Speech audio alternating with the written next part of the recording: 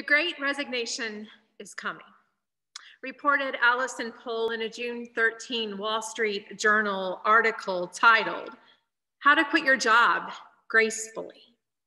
Pohl referred to the March Prudential Pulse of American Workers survey, a survey that found about 26% of workers who said they would start a new search for a new gig when the threat of the pandemic decreases.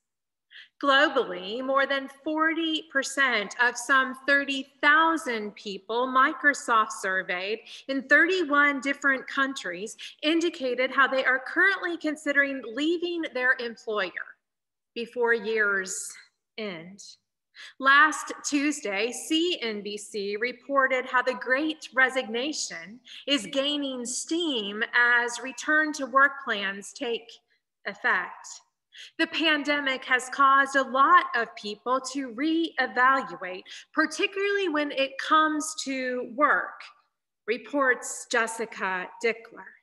After spending more than a year at home, some workers don't want to go back to commuting, preferring the flexibility of remote work at least a few days a week. Others are simply burned out from logging long hours while also balancing childcare and remote school, often all at the same time.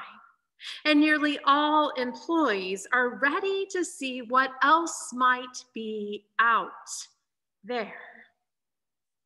How many of you can relate? How many of you find yourself editing your resume by day while searching LinkedIn for new job opportunities or options at night? Or perhaps you're waiting to see how you will feel when you return to starting your day by putting on casual business attire instead of opening your drawer and hoping that there's at least one clean pair of yoga pants inside. Jesus and his disciples are moving on in today's text. They are moving on, but how do you know when it's time to remain where you are and when it's time to move on? Recent days have been filled with wild success. Jesus has calmed a stormy sea, destroyed a legion of demons, stopped the bleeding of a woman who has been hemorrhaging for 12 years, and has now just recently restored a 12-year-old girl who was presumed to be dead to life. He's now returned home to Nazareth, to his hometown, and we're told that his preaching initially stole the show.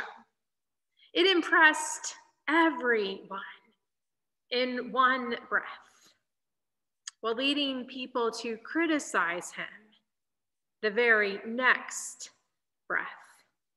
Jesus has been able to draw a large crowd wherever he goes. He has cured hundreds, if not thousands, of people. He has extraordinary gifts the world desperately needs. And in every other community, Jesus has been able to perform wonders and signs with his many remarkable gifts. He has brought about needed change.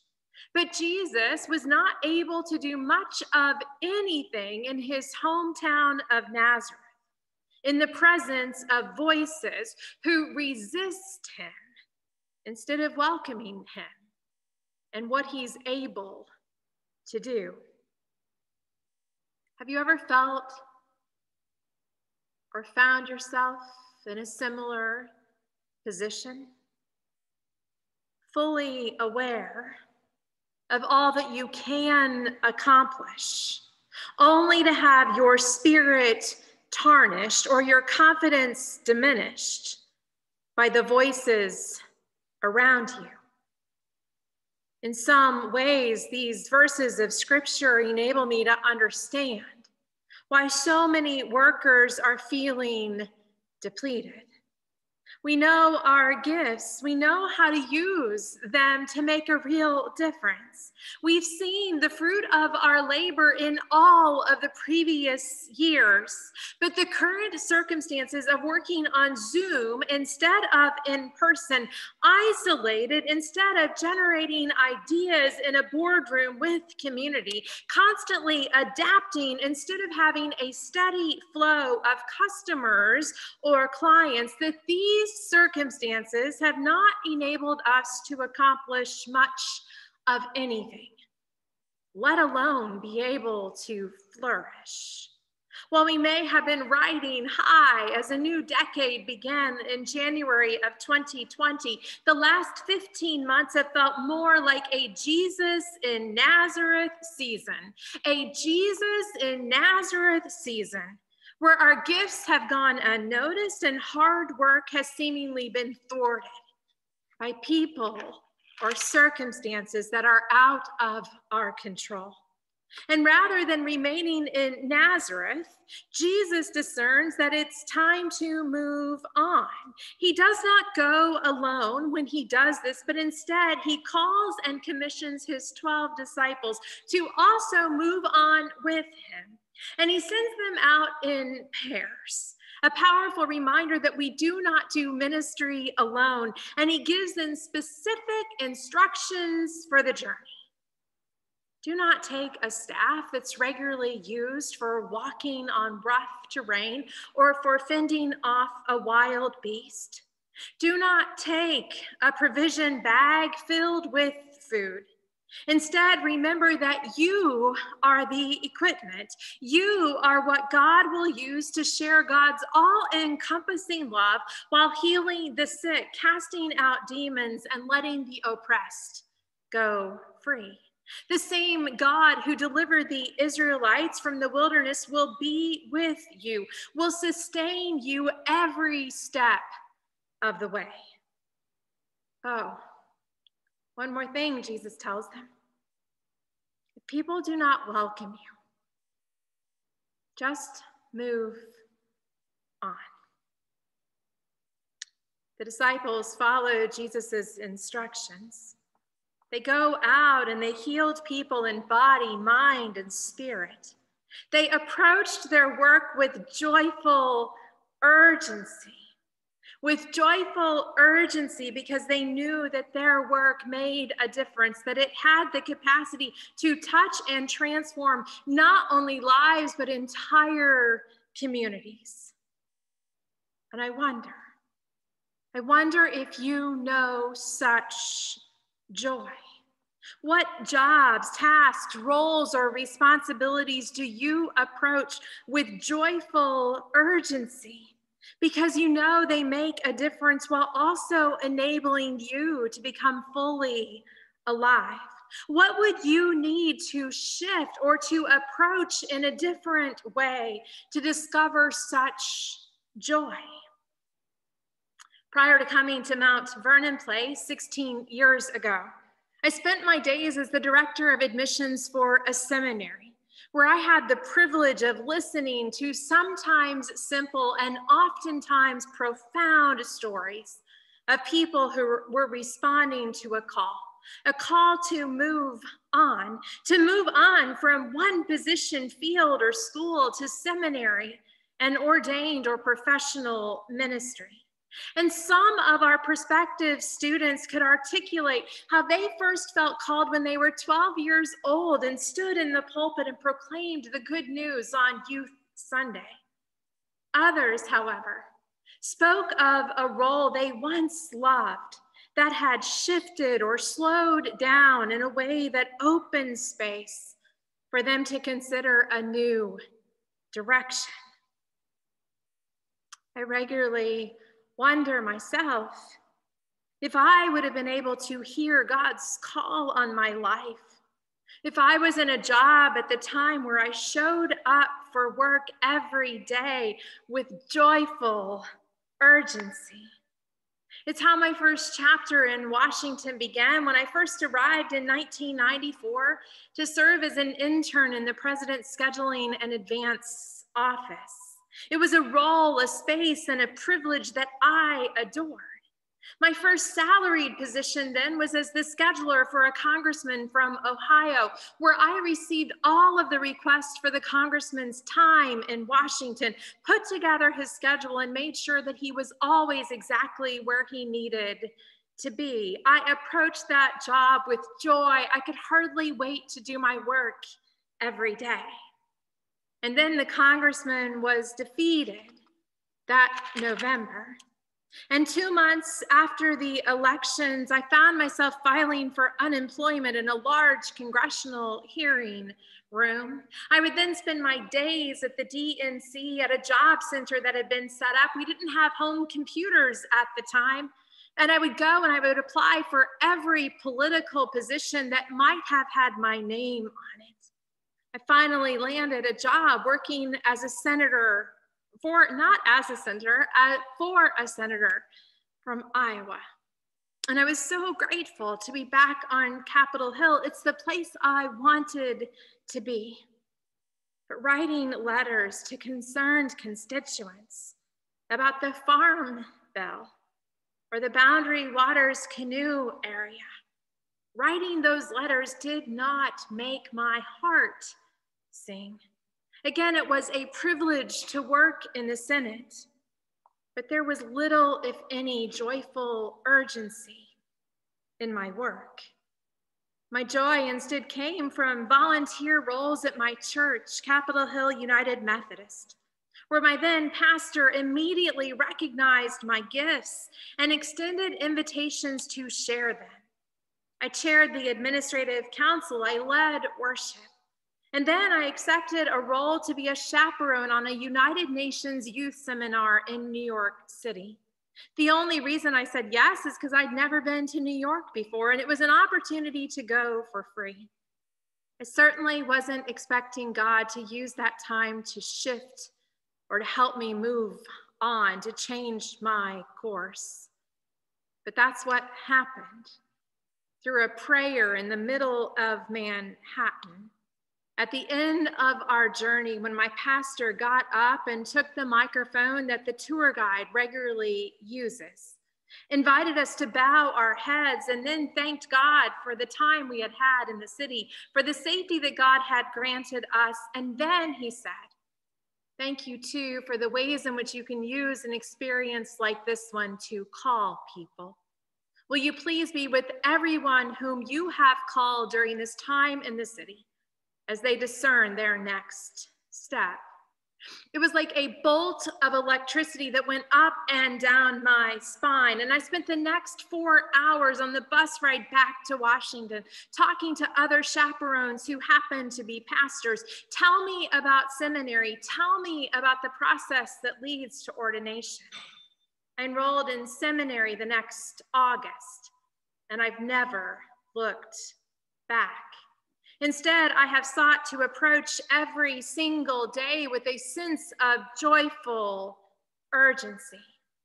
And I share this story with you because I wholeheartedly believe that God can, that God will, and that God is right now using seasons like the one we have just experienced to lead and guide and shift people in new directions.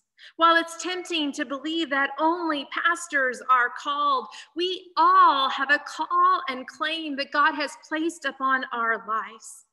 God is always, always working to lead us to places where we can use the gifts that God has given to us in ways that allow us to both give and receive life. So what might God be doing in your life right now? If your work is providing you with little joy or affirmation, what might God be doing in your life right now if you have discovered the rhythms of work and play throughout the pandemic that give you life, aspects of this season that you do not want to let go of?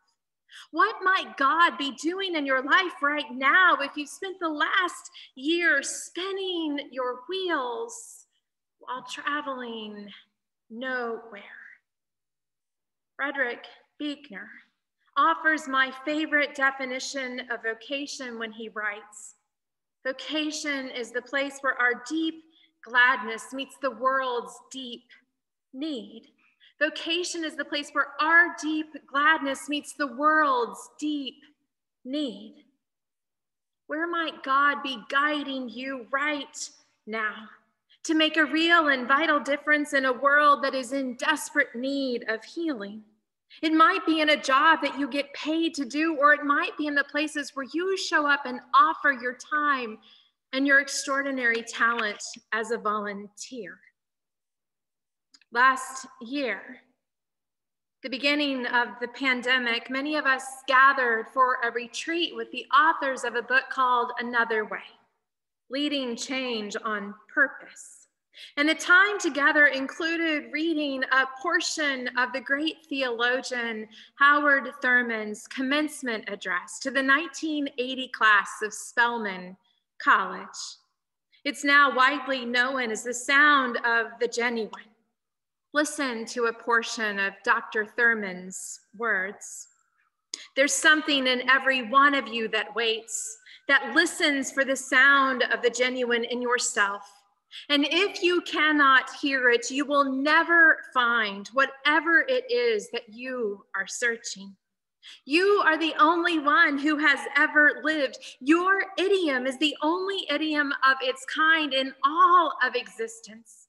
And if you cannot hear the sound of the genuine in you, you will all of your life spend your days on the end of strings that somebody else pulls. The sound of the genuine is flowing through you. Don't be deceived and thrown off by all of the noises that are part even of your dreams, your ambitions, so that you don't hear the sound of the genuine in you. Because that is the only true guide you will ever have. And if you don't have that guide, you don't have a thing." A few months ago, as part of a gathering with other clergy, I was invited to reflect upon my own sound of the genuine. What does the sound of the genuine sound like, look like? Where does it appear in my own life? I wrote down how my sound of the genuine is preaching my heart out and knowing that what I've said has impacted people in some way. Being with other people, literally walking through life with others, the joy and the pain, and leading change wherever I am. I then wrote down in my journal what the sound of the genuine is not. It's not saying yes to invitations that don't have my name on them, even though I think I should say yes. I wrote that it is not my time in Senator Harkin's office. And it's also not showing up to occupy a seat at a table if I cannot make a difference. Like the disciples in Jesus, I am eager to move on from any space where it feels like my unique gifts are not needed, where my unique gifts really don't make a difference. What about you? What work is at the center of who you are? What runs through you in a way that gives you life, a way that you cannot wait to show up with joyful urgency to make a difference? Where do you most feel called to make a difference in this world as an employee or as a volunteer? How is God beckoning you right now to use your gifts, to ponder how it is that your deep gladness might intersect with the world's deep need? Tell me, what does the sound of the genuine, what does it sound like? And how might you respond?